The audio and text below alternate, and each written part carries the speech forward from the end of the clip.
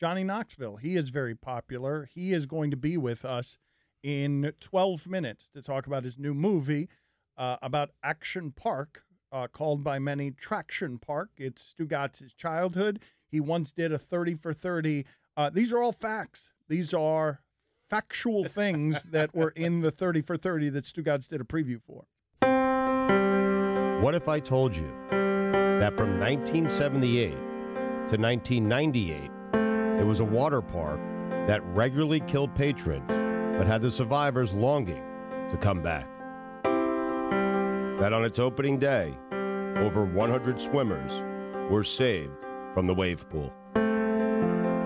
That the wave pool was often referred to as the grave pool. That employees were described as underaged, undertrained, and often under the influence. That ride designers may have had insufficient training in physics and engineering. That a guest once said, they seemed to build rides not knowing how they would work and then let people on them. That during testing of the Cannonball Loop, dummies were thrown in and repeatedly came out decapitated. That the ride was altered until the dummies came out intact. That park employees were then offered $100 to test it out themselves. That the park owner purchased additional ambulances for the town to keep up with incidents at the park. That after all of these incidents, the park was only fined once. ESPN Films presents a 30 for 30, where a successful day at Action Park wasn't measured in fun, it was measured in survival. I read an interview with you. I was stunned that you thought it was wisdom, the form of wisdom. Your therapist say. First of all, I was amazed that you were in therapy, but then beyond that, that you thought it wise that your therapist said, "Johnny, think before you act." And that you thought that how is it possible? That's a fortune cookie, Johnny. Yeah, how is it possible that you had not considered that before? That's how far gone I was. That concept did not even occur to me. I was like, that's brilliant.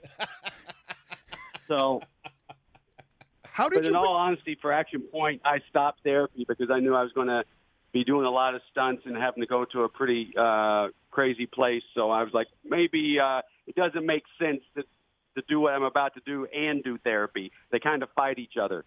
Well, I'm reading also that you suffered a lot of different injuries while filming Action Point. It's in theaters this Friday. You want to just give us the short list? The 4 concussions, broke my hand, busted my meniscus, whiplash stitches, lost a few teeth, broke the ethmoid lamina bone in my face, which caused 2 blowout fractures of my left eye. When I read about the left eye, it was a little more than that. Yeah, we're recoiling. Yeah. We're recoiling. That silence you heard was was fear, and but I thought you were going to keep going with the eye because it gets worse, right? Well, that's the blowout fracture. Yeah, it was when I went back to the hotel. I had a little blood in my nose from the emergency room and the concussion that I just received doing a stunt. And when I blew my nose, my left eye popped out of its socket, and I had to go back to the emergency room. And what do you think in those moments, Johnny? In those moments, you don't think, you just act. I saw my eye pop out, and I was terrified, and I popped it back in and went back to the hospital. What do you You're mean not expecting that when you blow your nose, you know?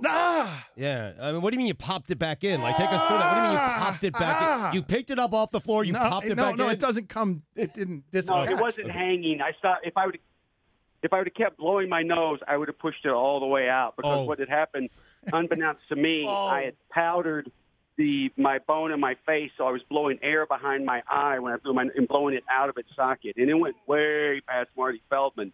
And then I popped it back in. All right, he's dedicated to the cause. His new movie, Action Point, which you should see. You should see it because if you can see it, because of what he just said.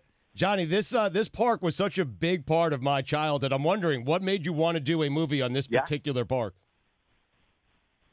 Oh, well, it's an amazing place. Yes. I saw my friend Derek Freight had sent me the 14-minute documentary on the place. Right. And my mind was blown. I didn't know this place existed.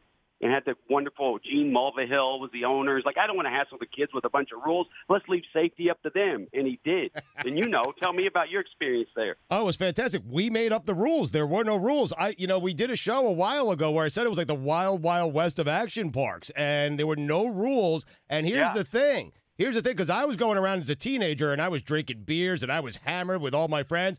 But the people who worked there, Johnny, they were drunker than I was.